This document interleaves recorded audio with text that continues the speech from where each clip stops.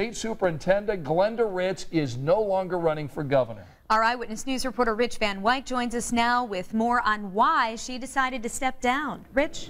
I've been speaking today with campaign insiders. There's a couple of reasons for this. First of all, Glenda Ritz, Superintendent of Public Instruction, announced her candidacy for governor a little over 2 months ago. 2 months later, we are told that she has had a change of heart. Some things have changed that have changed her mind. She will instead pursue re-election and become a second-term Superintendent of Public Instruction in Indiana.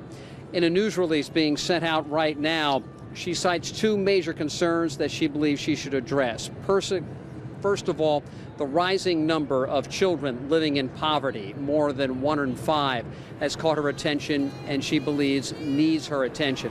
Secondly, she is deeply concerned by the drastic reduction in college students who are pursuing teaching careers, a drastic reduction in the number of college graduates seeking teacher licenses.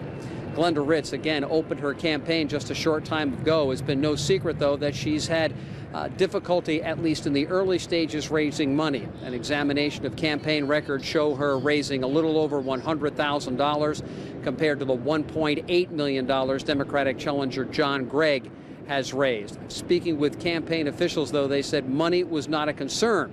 That of those 8 or 9 weeks she's been in the race, she has been on vacation at a convention for 3 weeks, and that she was just beginning to kick off the major fundraising effort and had substantial commitments for substantial amounts of money going into her campaign. I think this is certainly a surprise to many people. It changes the race for the Democratic nomination on the governor's ticket, something we will continue to follow. Reporting live from downtown, Rich Van Wyk, Channel 13, Eyewitness News. Yeah, certainly a big political development we will follow. Rich, thank you.